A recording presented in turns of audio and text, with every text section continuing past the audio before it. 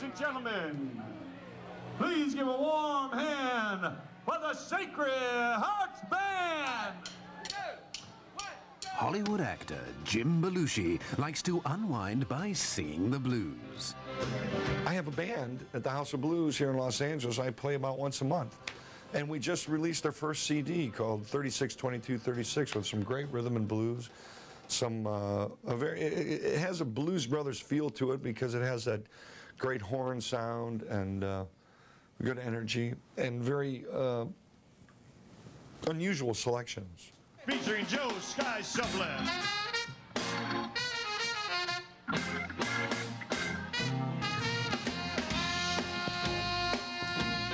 Boy, it just woke up my spirit, my passion being in this band. And we're looking to do a European tour.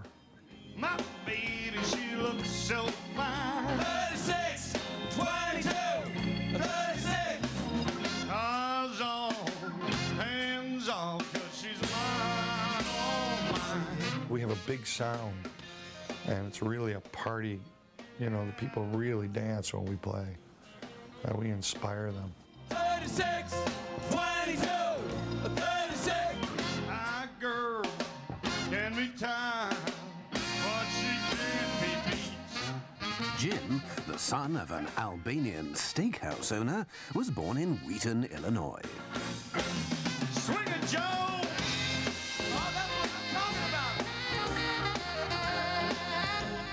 He found his fame and fortune with a succession of hit movies in the mid-80s, such as Red Heat and K9.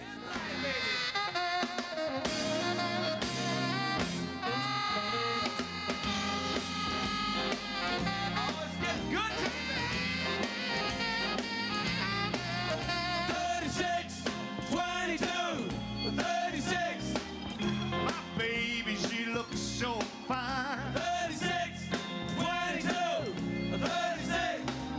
Eyes on, hands off, 'cause she's mine. Oh,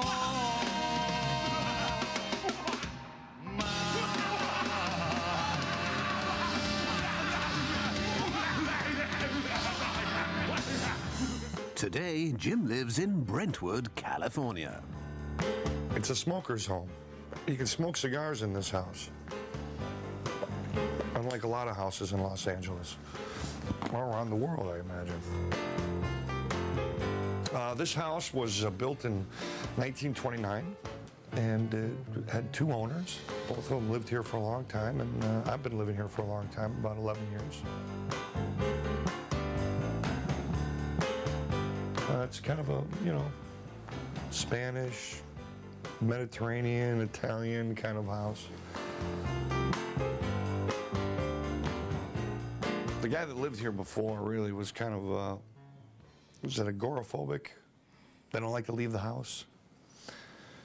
The house was very dark when I came in, and there was a lot of trees and shrubbery, and he didn't really come outside to greet us. We kind of came inside. And he liked my wife at the time, and that's the reason we got the house. She was very nice to him. So the design was just really always here. It just kind of overgrew, and we just kind of took everything out, and so you could see the pool. I kind of liked the pool. It's like a little pond.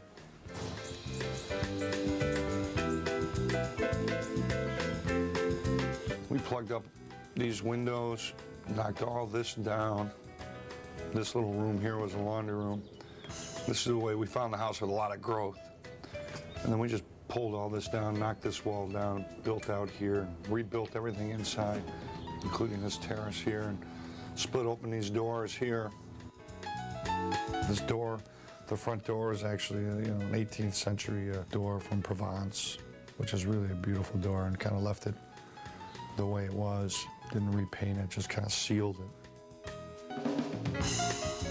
When I come into this house, I'm gone. I'm not in LA anymore. It's just very comfortable for me. I could sit here and smoke cigars all day. I can't wait to get home. He's 8 and a half. What's 4 plus 4? 8, good, okay. Jim has a devoted friend in his dog, Mimo. Here, give me the ball. Here, give Give me the ball. Give me the... See? He'll do this all day long. I jog with him. He likes to run. He gets very excited about running. I'm your friend. I like you. You like me. See, if I get him to sit, I can get it. It's really hopeless. Stay. Oh, he's so nice. You win. Jim also shares his luxurious home with his fiancée, Jenny. Well, I met her at, well, I was divorced, you know, and I was on the kind of single scene, and I was dating about 5 or 6 different girls. And it was Christmas time, and I had to buy some presents for these girls, and so I went to this little jewelry shop and bought all these rings and earrings for these girls. And Jenny happened to be the girl selling me the jewelry. And I thought, you know, this is the girl I always wanted to be with. So I asked her out. And then slowly, all the other girls just kind of fell to the side. And there was Jenny. We're getting married May 2nd. We're gonna get married in the backyard. Gonna move this and put some flowers here and get married here. I wanted to get married up there, but it's really pretty up there, you know, the flowers and the pepper tree. And Jenny said, "You mean where Mimo poops? So we're not gonna get married up there." Mimo poops up there. Wow, you dropped the ball? What? No.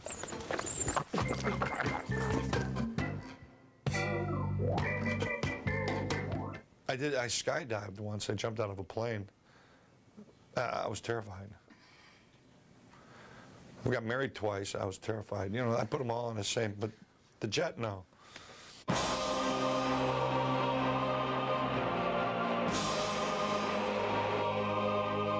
Blue Angels are part of the United States Air Force. It's actually used as a recruitment tool. 6 jets, and they do about 50 shows a year. They're air shows, and they're the best of the best, the pilots. And while they're practicing for their new show, they invite VIPs, you know, just for fun. They're fast. They invited me. I went for a jet ride over the desert. Broke 6.7 Gs.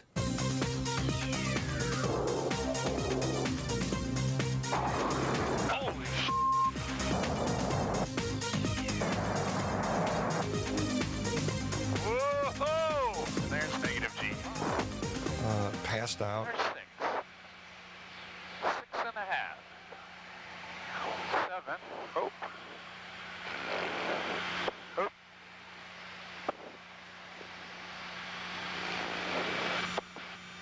Oh, man. That was a trip, though. Pass out was a trip, man. I went back to my childhood, honest to God. What's going on, Jim?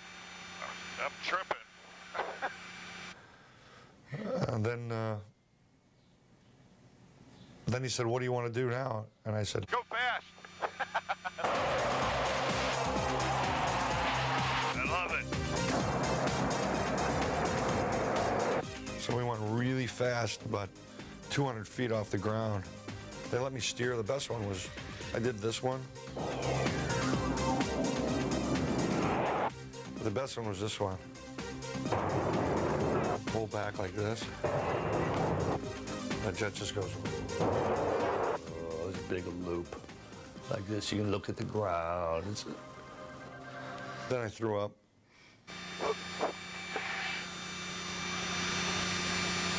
It was a little humiliating. But I had fun.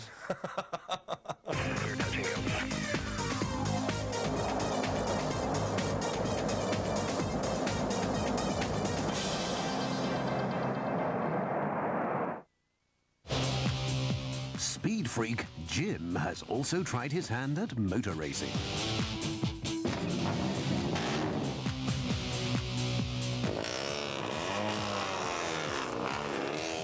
Long Beach Grand Prix, they have a celebrity race where there's about 15, 16 of us that will race. We do 10 laps in these Toyota Celicas. Late apex. Late apex, Let it come out. third. Keep it fairly tight, Tight along here. and then let it run out. Run out here, third. So we do 4 days of training out in the desert. It's quite fun, but it was 4 days of intense training, and then we got one more practice on the real track, and then on Saturday, the April 4th, we're going to be in the race.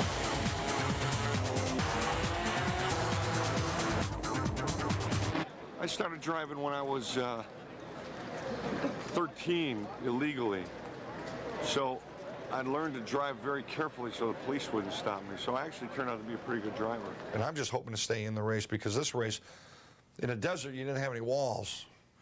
In the Grand Prix, it's all walls. And here's my big oversized helmet. If you hit that, you get a big headache.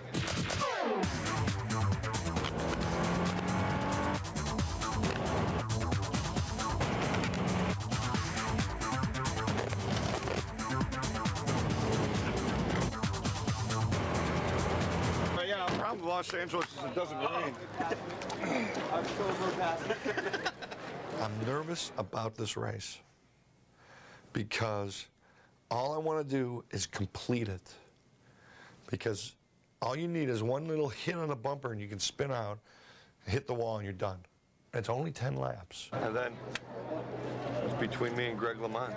Greg LeMond, the world champion Tour de France bicyclist, he's a racer in this race, and he's very good. And he was coming up behind me trying to pass me one time. I mean, I didn't like that, you know. And then, so, son of a clipped my bumper, and I went, whew.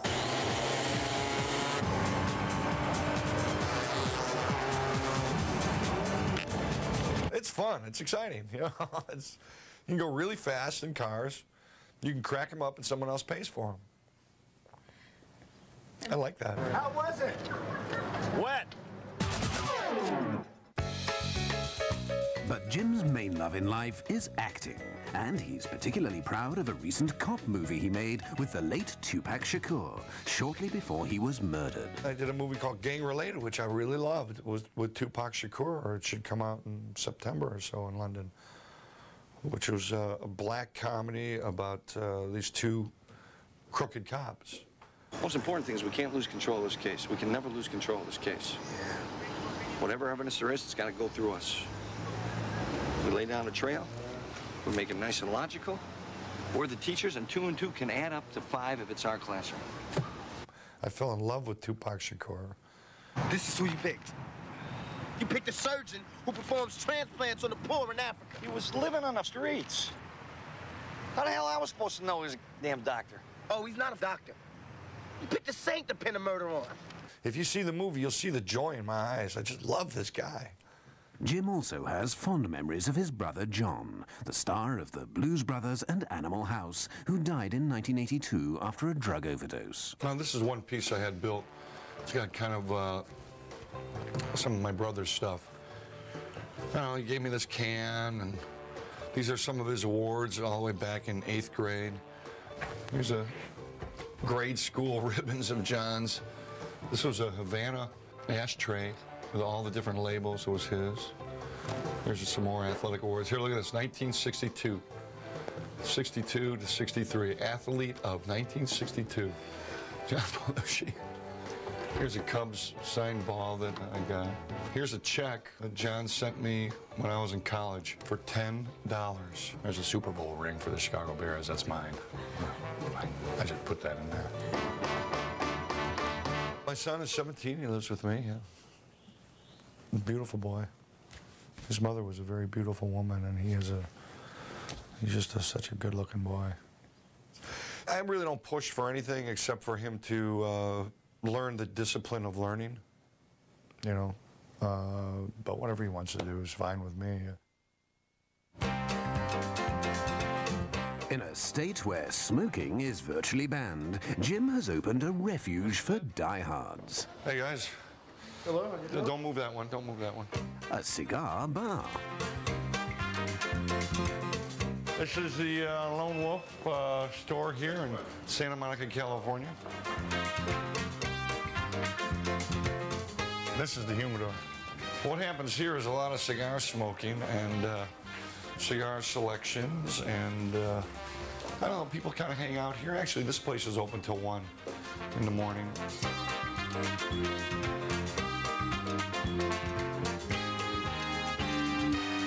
This room is kept at a certain humidity and temperature, which is great for cigars. And so everybody has their own humidor within this humidor. And these are members.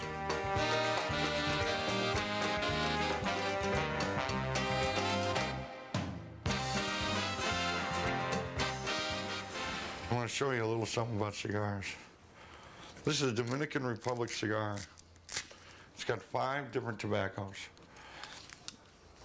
And this particular cigar that's rated a 90 has a selection of dark Lajada tobacco. That's 1.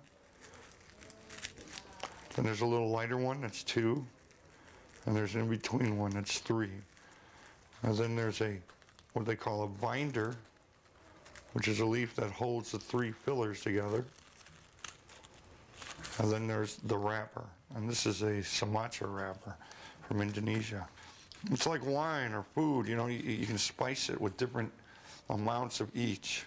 Chuck Norris and I are partners in this Lone Wolf. We have a place here in Santa Monica and a lounge and a restaurant in Dallas, Texas, where Chuck hangs out with his TV show. And there's a picture over there of me and Chuck down in the Dominican Republic rolling our first cigar. It was not a very good cigar, but it was our first cigar.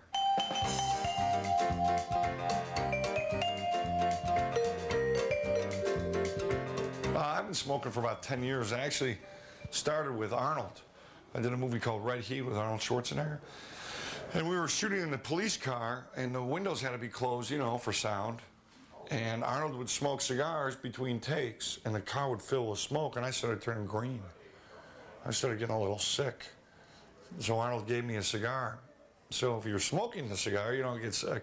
And I started smoking cigars with Arnold. He actually started to teach me.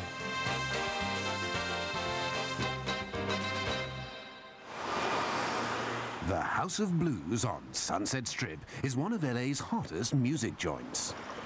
The House of Blues was started by Isaac Tigert, who actually started the Hard Rock Cafe in London. In the House of Blues, we have 6 of them here in the United States. Is a concert hall, restaurant, museum of folk art. And Danny Aykroyd and myself are partners in it. This is the Wall of Fame here, all the great blues artists that's sung here at the House of Blues. Here's Junior Wells. This material is actually a wedding tent, an Indian wedding tent. Everything in the House of Blues has kind of a spiritual context, whether it's from India or from the South. Here's John Mayall, great blues bringer, Englishman. That's my mother.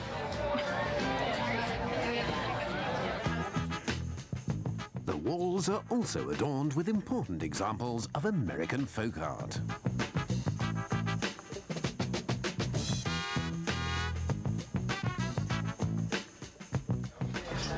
This is my favorite artist. You're going to get a lot of reflection, I'm sorry, but this is Sybil Gibson. She started painting when she was 58 years old. She's from Georgia and Alabama area, I'm sorry. Well, what's interesting about her is that she would take, like, this is a newspaper here, and she would just color it with the type of coloring and dyes that she could find in her house. And they're very ghostly and very impressionistic. I like them. I don't know why I like them. This is Jimmy Lee Sudduth. He uses only house paint. Yeah, this is actually a self-portrait, believe it or not.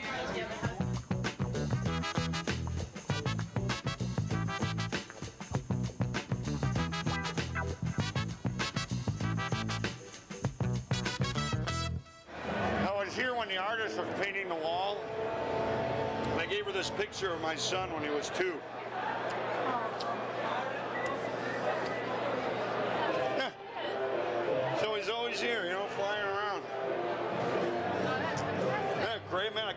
that day? Being one of the owners, she said, okay, I got it. And up here,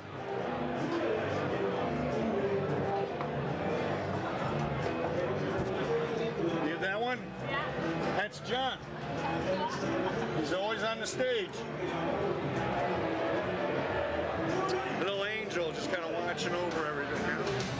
Now that you know just where I stand, I'd like to know what you got planned. Take all the time you want, you got till 5 o'clock. And I got a nice fat Havana, I'm gonna light up. Don't get it?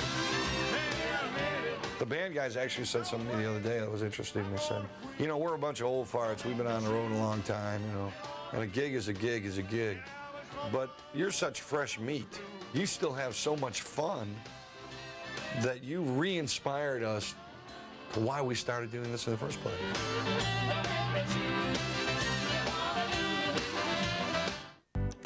Sven, head masseuse at Spa Nordique. Ooh, and Paolo, Mr. Italy, tennis pro at Spa Roma. Don Juan, ex-matador, now my personal towel boy. Every day, the Travel Channel uncovers the world's greatest spas. So relax and enjoy the scenery. Ooh, Gaston from Spa Paris. And my boyfriend after I dumped him for Gaston. World's greatest spas, weekdays at 10 and noon on the Travel Channel.